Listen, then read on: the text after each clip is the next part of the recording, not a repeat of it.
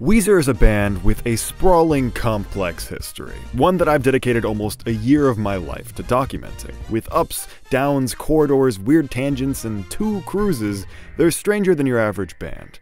But for everything I've discussed, there's one period I've barely touched upon: the origins. On June 13th, 1970, a boy was born in Manhattan. His mother, Beverly Schoenberger, heard the sound of a river outside her hospital room and claimed that to be the reason for her son's unusual name, Rivers Cuomo. The boy's father, Frank Cuomo, had a different explanation for the name, claiming it instead to be in honor of 3 players in that year's World Cup: Italy's Gigi Riva and Gianni Rivera, as well as Brazil's Roberto Rivelino. The latter explanation sounds unlikely until you hear that he missed the birth of Rivers to watch the World Cup. Wow. If you think the weird names end there, Rivers' brother would be born a year later, Leaves Cuomo, and Leaves would go on to share an alternative name that Rivers almost had: Apple Cuomo, named after the city he was born in and my dog when I was 4. In case you couldn't tell by the everything, our frontman was born into a family of hippies, raised in a Buddhist commune in upstate New York for the first 5 years of his life. However, in 1975, a major change would redefine this already unconventional status quo: the departure of Frank Cuomo. Any fan of the band can tell you how massively influential this was in the life of Rivers. For decades, Cuomo's only contact with his father would be through letters. At the time, however, this just entailed Rivers moving from one Buddhist community to another, Yogaville. Though today it's seen by experts on the subject as a cult, at the time it was Rivers' home. Thus, he spent most of his childhood and formative years living in an ashram. To quote Rivers himself, "Isn't that insane?" In 1976, Rivers' mother married Stephen Kitts, which was a massively important event in Rivers' life that was immediately overshadowed by what happened the next year. In 1977, a friend of Cuomo introduced him to Kiss. Her family had Rock and Roll Over on vinyl, and they used to listen to it together constantly. We were all about 6 or 7 years old, and when we heard Makin' Love or I Want You off that record, we just lost our minds. The guitar was so exciting. I remember we'd all just run around the room in circles, playing air guitar and jumping off the furniture. Rivers had just met his true love: rock music, and it shaped the rest of his life. That doesn't mean it was all smooth sailing from here, though. After his family left Yogaville in 1980, Rivers and his brother Leaves were faced with an all-new challenge: public school. Though Rivers struggled to fit in anywhere, it doesn't take a genius to tell you that going from a Buddhist commune to a middle school is a rough shift. To acclimate, Rivers and Leaves adopted new names: Peter and James Kitts, and even taught each other curse words.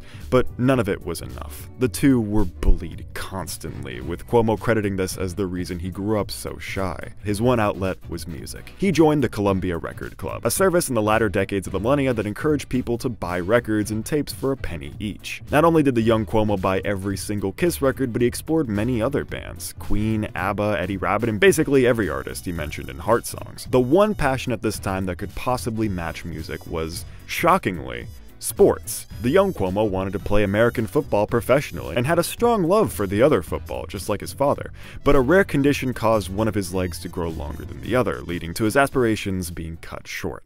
Without access to team sports, Rivers' last chance at popularity was dust in the wind. He quickly became the worst thing you could possibly be in the 80s. A nerd, a dork, a geek, a dweeb, a goober. He developed interests in Star Wars, comics, and Dungeons & Dragons that today are considered rad, but in the 80s were bad. He didn't even, play as an orc or whatever. He preferred high dexterity. I mean, no wonder they bullied him. You may think this nerdiness is off topic, but you're dead wrong. Rivers' geeky side was just as important as his musical side for the origins of Weezer, as the Blue Album would eventually show. For now, though, the musical side was flourishing. In middle school, Rivers met his best friend, Justin Fisher, who shared his love for D&D and rock music. Together, they sat through an 8th grade talent show where some classmates covered Mental Health by Quiet Riot, and, to their surprise, everyone loved it, especially some of the girls, who rushed on stage after their performance. This was Rivers and Justin's sign to finally do what all young men eventually do.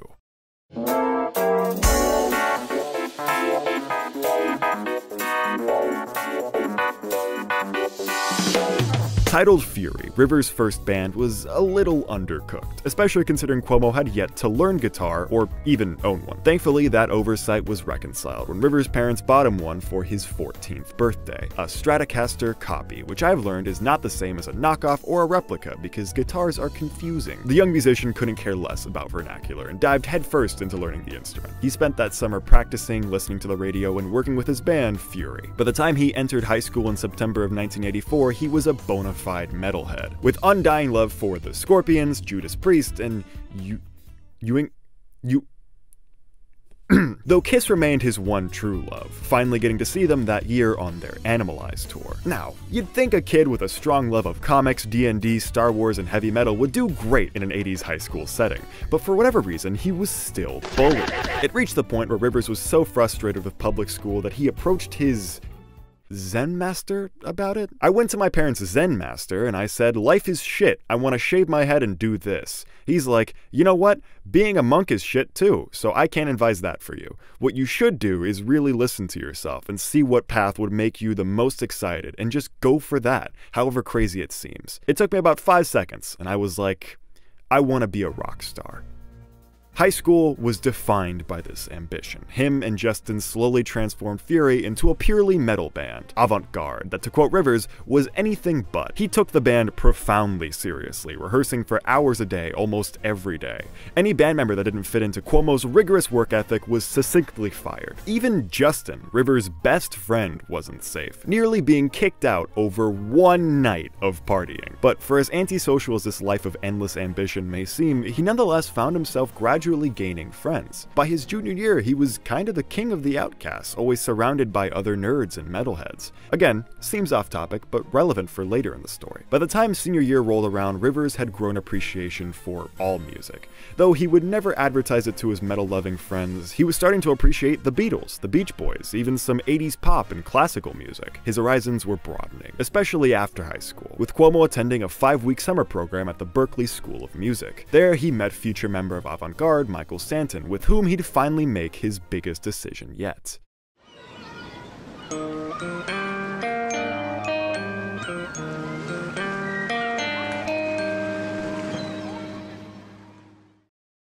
In 1989, at the young age of 19, Rivers Cuomo took the step that makes or breaks every young artist: moving to Los Angeles. He took with him the remaining members of Avant-Garde: Michael Stanton, Justin Fisher, and a bunch of other less important guys.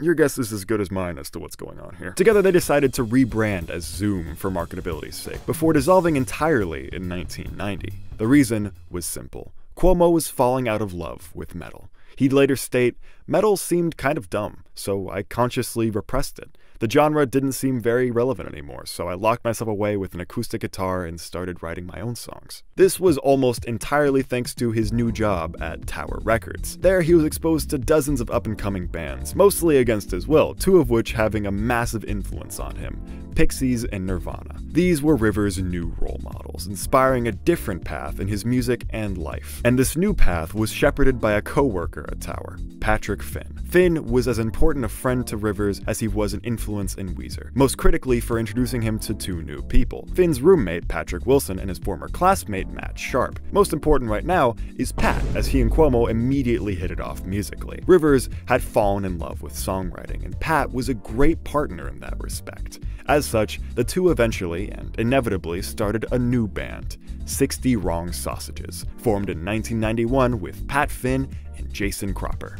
Oh, yeah, this is Jason Cropper. Great guy, just, unfortunate. Ever heard of Pete Best? Actually, don't worry about it. Anyways, he's a great source for early Weezer knowledge. It's because of him that we know about Rivers' next great transition. He quickly fell out of love with 60 Wrong Sausages and its aimlessness in favor of pursuing the highly promising world of alternative rock. Jason recalled a moment at an Italian restaurant the two worked at when Smells Like Teen Spirit came up on the radio. I'm cooking, Rivers is cleaning, and we're both just standing in the same kitchen, and that song comes on the radio in the first week of its release. And Rivers says, I should have written that. And I'm like, yeah, that's totally true. Because the music he was writing was improving in quality every day.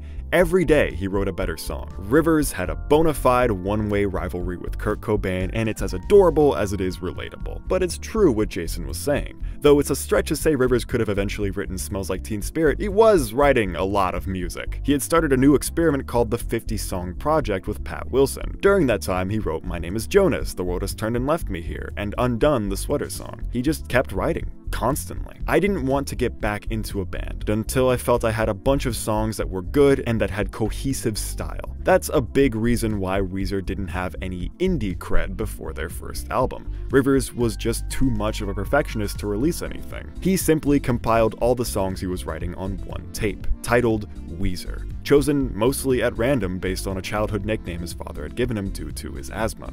In his letters, Frank Cuomo never used the H when writing Weezer, so neither did Rivers. The Weezer tape was kept under lock and key, however one other band member did have access to it. Since Pat was a collaborator, he was able to give a copy to a mutual friend, Matt Sharp, who was so impressed that he moved to Los Angeles to form a band.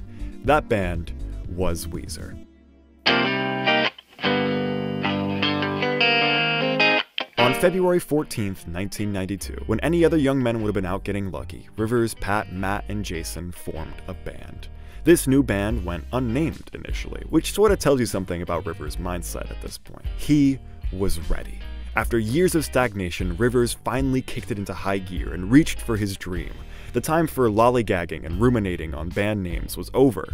They were gonna hit it big once and for all. He only chose the name Weezer at the last minute when asked by the booker of the band's first show. They closed for Dogstar on March 19th, 1992, which of course was Keanu Reeves' band, in case the origin story wasn't weird enough. Already, Weezer didn't get off to a good start. All the ravenous Keanu fans were long gone by the time the boys went up to play, which foreshadowed all their future gigs. Nobody would come to our shows for months and months and months, Rivers told an interviewer. I remember Matt and I just finally collapsing, like 9 months into the whole thing, and just looking at each other and saying, we must be crazy.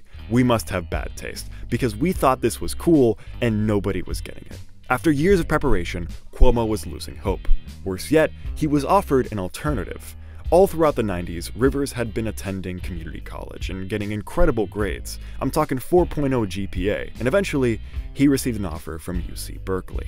A scholarship, a stipend, an apartment, and even a parking space, according to Rolling Stone. It was difficult to turn down. In the early months of the band, a hierarchy was already forming. Matt Sharp took over Pat Wilson's role as Rivers' roommate, best friend, and second in command. So ultimately, the burden would fall on his shoulders. Get the band a record deal, or Rivers gets lost.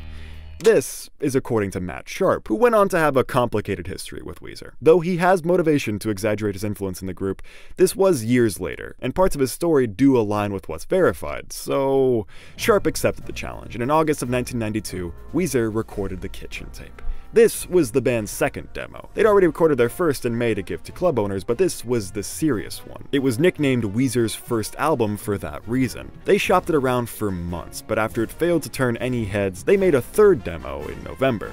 This time, they were so short on money that they had to pay the demo's engineer with a pair of speakers. The first half of 1993 was defined by an aggressive and desperate search for a label. Sharp would later say, "We were turned down by every single small, medium, and larger record label. We got very close to that album not being heard by anybody."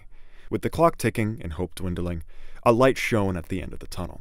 In May of 1993, Weezer opened for Sloan, who were signed to DGC, a subsidiary of Geffen. This put Weezer directly in front of some executives and eventually in front of one important executive, Todd Sullivan. Todd was an A&R representative for Geffen who signed Weezer in June of 1993.